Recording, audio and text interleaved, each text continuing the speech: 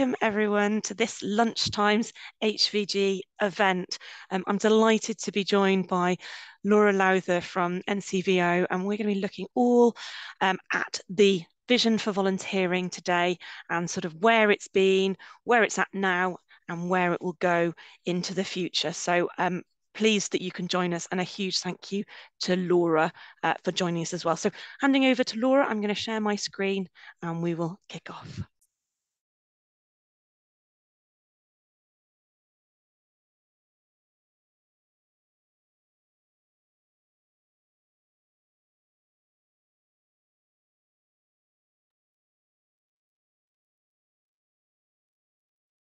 Lovely. Thanks, Rhiannon. Good afternoon, everyone. Thanks so much to Rhiannon for the lovely invite and to you all for joining me today to chat about Vision for Volunteering. My name's Laura Lowther, my pronouns are she, her, and I'm Vision for Volunteering lead. I wanted to start by saying on a personal level, I spend a lot of time in heritage and cultural spaces in the Northeast, as you might be able to tell, really envious of those working and volunteering in such magnificent places and spaces. There are some of you on the call who I've had the pleasure of meeting or connecting with before, and I'm sure more people who have a good awareness of Vision for Volunteering already, but perhaps a few others who are being introduced to it for the first time. So to balance that, I'm going to do a brief overview of the vision and what it's about, but keep that bit relatively brief and get into more reflective things together as a group this afternoon. So if we can move on to the next slide, Rhiannon. So just an overview of what the vision is. So for anyone brand new to Vision for Volunteering, I can tell you that it's a 10-year project designed to create a better future for volunteering.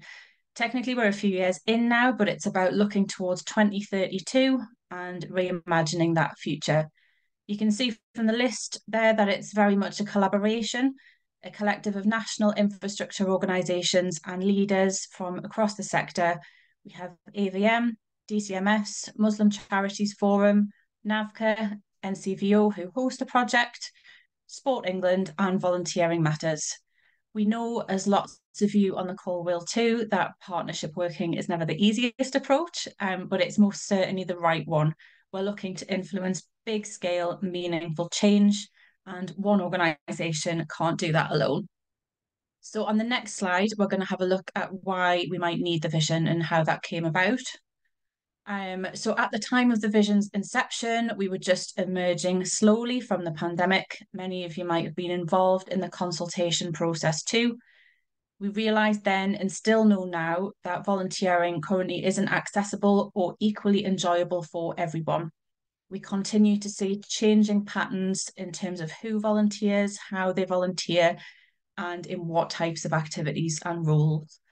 Really tough challenges faced by society, such as the pandemic, that little thing, and more recent and ongoing cost of living crises mean that we have no choice but to adapt and to work together to create positive change. We know that challenges are going to continue to pop up, so to remain open and agile to shaping and reshaping again the volunteering landscape is vital. On the next slide, we're going to have a little look at the Vision for Volunteering themes and some lovely little logos and symbols to go with them. So the vision itself centres around 5 key themes. I often consider them 5 key values. By keeping these themes in mind in every aspect of volunteering and involving volunteers, we can all move forward together and push for a better and brighter landscape. They will mean different things to different people and places, and that's okay. It's also worth noting that when we talk about volunteering in the context of the vision, it's with every variety in mind. So regular, structured volunteering, social action, micro-volunteering, community involvement, being a good neighbour, employer-sponsored volunteering, trusteeship, and everything in between. So that inclusive and expansive approach feels really important here. We'll go into them a little bit more shortly, but for now, the themes are awareness and appreciation, power, equity and inclusion, collaboration, and experimentation. What we know so far is that the themes have been received well as a set. They've landed with people and they resonate, which is great. Having said that, we're also keen not to hold on to things too tightly as a partnership. The themes are to be interpreted and used in a way that feels meaningful to you. So on the next slide, just a bit of information around activity and things that are happening as we speak, kind of up and down the country. So not specifically by the partnership, but kind of the influence of the vision so far. So in recent months, we've seen a handful of local visions in development. Places like Birmingham, Oxfordshire, Norfolk, and more are working across their town, city, county to adapt these themes and shape their own narrative and vision around them. We know how important place-based approaches are, so this is brilliant to see. They are large scale, but with a local focus, which is a really great combination. We also embrace and love to see the small micro changes too. So tweaking application forms or processes for volunteers to remove barriers and make them more inclusive and welcoming spaces is a powerful shift for good. We know that people are setting up volunteer spaces, forums, and lines of communication where they perhaps weren't on before in their organisations to shift power a little bit, harnessing volunteer voice. Again, really small but meaningful changes. We're keen to see everything in between happen too. Vision workshops being held up and down the country, more conversation happening, and more organisations using the vision concept and themes as a framework for strategy. It's all brilliant and it's all building momentum. It's all about what is meaningful to you where you are. And on the next slide, I'm going to take a little sip of tea first. So the next slide is all around learning as we go. So a quick bit of reflection on the opportunities and the challenges we've experienced so far. They are essentially one and the same as opportunities and challenges tend to be. The most exciting thing about the vision is the scale of involvement, the activity, and the change that we want to see. The most challenging and nerve-wracking thing about the vision is just the same. It's the scale of involvement, the activity, and the change we want to see. It's a marathon and not a sprint, and it will continue to move and adapt and refresh itself. One of the key bits of learning we've had in recent months is the need to move from values-based concepts, which can be quite abstract, into tangible and clear approaches and actions. So we're working that into our plans at the moment, and it's absolutely the case that that's what's needed next. On this subject, my colleague Sarah, who is delivering a series of insights and inspiration webinars, they did the first last week and we'll be repeating it again twice more due to demand. I think they're sold out, but we're going to be making recordings really widely available too. So Rhiannon, if you could share that link in the chat, please, that would be great. And then the next slide is a little bit about what's next for Vision for Volunteering before we go into the themes a little bit more. So just on the next slide, thank you. We're just about wrapping up a period of strategic and operational reset. So there's lots to come in the weeks and months ahead. A key aspect of this is welcoming our new co-chairs to the partnership board. We have Amanda Naylor, who is CEO of Volunteering Matters, and Ruth Leonard, who is chair of Association of Volunteer Managers. This has been a hugely positive step and will really propel the vision forward. We know people want to connect more about the vision and around the vision, explore it and be inspired by real life examples and to have access to tangible guidance and resources, all of which we are putting into action in our new plans. As I've mentioned, our emphasis will be on transferring knowledge and learning into taking action together. We'll also specifically be looking to activate networks like this one to take action and adopt and adapt the vision too. So watch this space. So if we pop on to the next slide, we're going to go into the themes a little bit more. So let's consider them a little bit more and set out what we think the themes will look and feel like for volunteers. So if each theme is embedded, evolving and established well, what will that look and feel like? So the first one is awareness and appreciation, a future where a culture of volunteering is part of everyone's life and volunteer roles are given the recognition they deserve. I also often think that this strongly relates to a focus on volunteer motivations and preferences and really being driven by those things and having a really good understanding. So on the next slide, we have awareness and appreciation quotes. So some of the things you might hear a volunteer say and reflect on if this theme is kind of embedded and working well.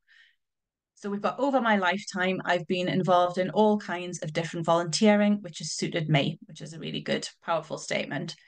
I love being able to easily move between organisations, supporting the causes I care about. When I hear people talk about how volunteers contribute to communities, I know my efforts are appreciated. It's really worth noting that you can contextualize these things within your place. So any reference to community there may be a reference to the museum or the heritage space in which they volunteer. So that broad sense of transferring the context is absolutely welcome. And then on the next slide, please, we have the theme of power. Power is always one of the most engaged with themes. So Ruth, who I mentioned before, who I'm sure some of you will have come across from AVM, led a whole discussion on it in June to respond to that challenge, the challenging but thought-provoking nature of this theme. So we've got a future where volunteers and the communities they serve lead on change that matters to them. And then on the next slide, so if power is shared more, what might this feel like for volunteers? So I have the power to shape my community, place, or space, again, that transferable context, and influence what's happening around me. Power is shared with me by people with influence, and I'm supported to take control. Things are done with, not to me. I'm listened to, respected, and my views are properly taken into account. So that sense of nothing about me without me certainly applies here. And the next slide, whipping through these so we can get to the discussion, we've got equity and inclusion. So this is, of course, an important and timely theme across society, not just in volunteering, but it would be easy to leave it out and assume that it's on everyone's radar now anyway. So we wanted to make sure that it was included front and centre. It's vital that volunteering becomes more accessible and inclusive so more people can feel like they belong in volunteering, whatever version of that is right for them. So a future where it's easy for people to give their time and energy to the causes they care about. They feel welcomed and the benefits are equally distributed. And then on the next slide, we'll see what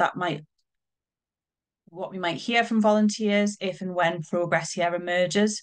So wherever I volunteer, I'm confident I'll be welcome and won't face discrimination. I'm supported to have full access to volunteering opportunities. And I'm confident that if I raise concerns about discrimination or inequity, that I will be taken seriously. And the next theme on collaboration, thank you. So Vision for Volunteering in its entirety is built on collaboration. It's what created it and powers it forward and will continue to slowly but surely power it forward into the future. So a future where collaboration is natural and spontaneous, where people do great stuff together because they want to, which is a really brilliant statement, I always think. We can also, on the next slide, if volunteers find themselves in a really collaborative space or place, they might reflect that they are supported to bring skills, knowledge, and experience to working with new people and groups, encouraged to work with people and organisations that share our goals. And we might hear, I move freely between projects and organisations and contribute flexibly in a way that works for me. This one really feels vital to me. Easier said than done, but certainly something to strive for and certainly feels like a dream scenario for volunteers.